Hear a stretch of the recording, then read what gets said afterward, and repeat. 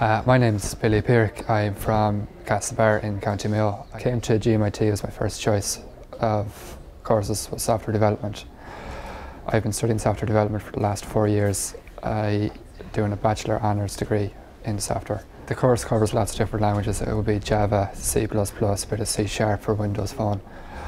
We could also be doing for the Windows desktop as long as the Windows Phone. We go do databases such as NoSQL and a bit of cloud stuff too. I recently done a board game project. It was an actual cat and mouse. It sort of works like checkers, but in the way that one player only has one piece and the other player would have 4 pieces. A name of one piece would be to corner the mouse basically, which is the one piece.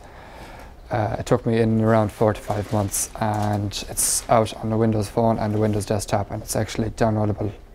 Anyone can download it for free. The hackathon would be, it's a 2 or 3 day thing where we'd be locked into a room basically for 3 days with the idea of each person coming out with an app, some sort of a project that would be presentable to the market and anybody's able to download. Obviously they lock you in, they give you food for a few days, water, they feed you and water you.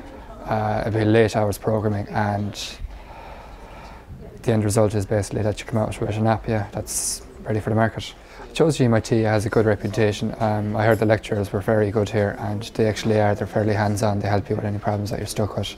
Galway, well, obviously for the first few years of student life, the nightlife is very good. I think the population is something like 70%. You have young students in Galway city centre.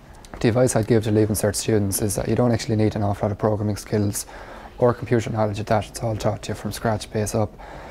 It does take a lot of hands-on, a lot of work and effort, but it's fairly easy to pick up. The lectures are very helpful for you, and you start off simple. I was always into computers. From a young age, very young age, I was always into computers, and I wanted to just know more how they worked, how the programs ran, how it was programmed and all the rest. And obviously the industry out there for people coming out of student jobs or from software development, the jobs out there is brilliant. We have companies coming into us asking for us to work with them instead of us looking for work, which is always a very helpful thing.